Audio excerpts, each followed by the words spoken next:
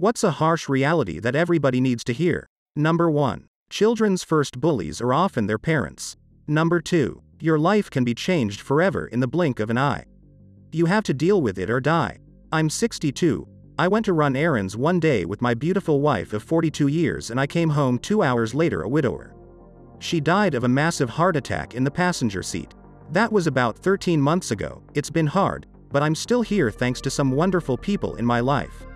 Number 3. It won't just happen. I spent a lot of my early 20s being sad and defeatist, feeling sorry for myself.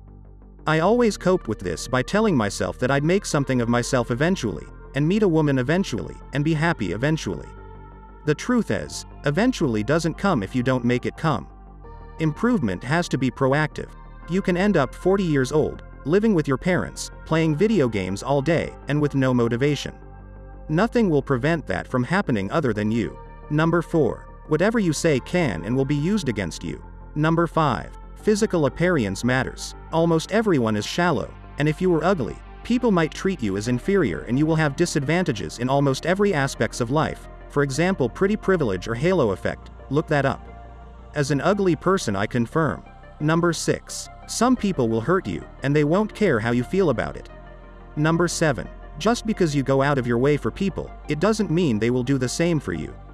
Edit. I didn't expect this comment to get so many upvotes and replies as it has.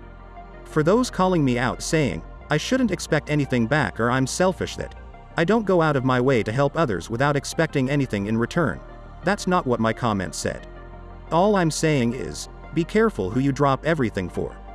Number 8. Life is not automatically easier just because you're a good person. Number 9. You can love someone with all of your heart and not be loved back in the same way. Number 10. Bad things can happen to good people. Good things can happen to bad people. It's unfair. It's life.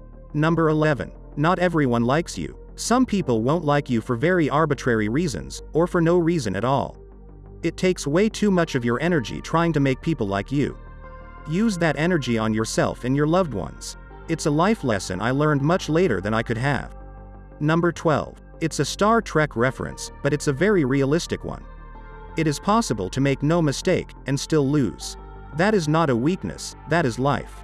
Sometimes you need to accept you did everything within your power right and it still went bad.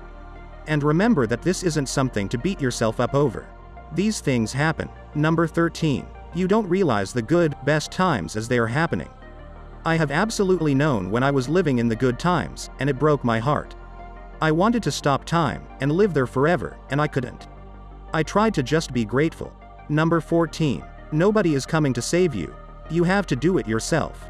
Number 15. Sometimes you're the bad guy. This one and I think it has a sister. Just because you're pissed off, doesn't mean it's someone else's fault.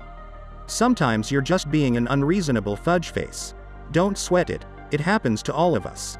But if you keep telling the story where the other person is the bad guy, you probably never learn a lesson and stop acting like an unreasonable fudge face.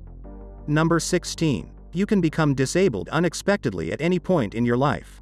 Make sure you're taking advantage of the abilities you have while you have them. Number 17. This one is both harsh and comforting. People don't think about you as much as you think they do. That means that your feelings might be ignored or not considered. People will forget things about you and might not remember things you've done together that were very memorable for you. That can be hard to realize. On the other hand, they probably don't remember that embarrassing thing you did in high school, or they don't care about it. They notice patterns of behaviors, more than occasional bad days that you have. So those times you feel bad about being off with someone, they probably don't think about them, unless they become frequent. Personally, I find that comforting. Number 18. I thought I'd be happy when I graduated college, or when I got my first apartment, or when I bought my first home. Don't expect happiness to be at the finish line.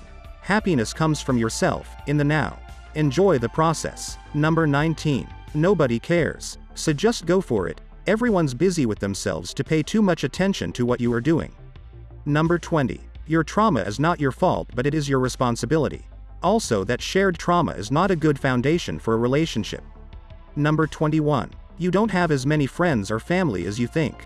I have a chronic illness, and the number of people who bailed on me during my hardest times only to pop up, surprised I was upset with them, once I started healing is truly disgusting.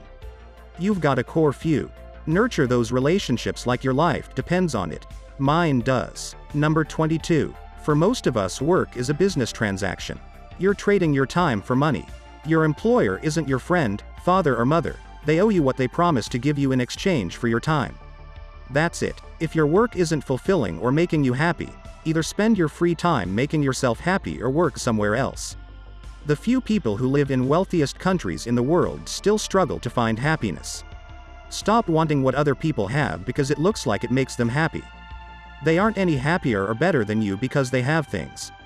Finally, while these facts suck for most of us, the sooner you internalize them and shift your values, the better you will be. Number 23. You can do everything right and still fail. And the alternative is you can fudge everything up but still turn out just fine.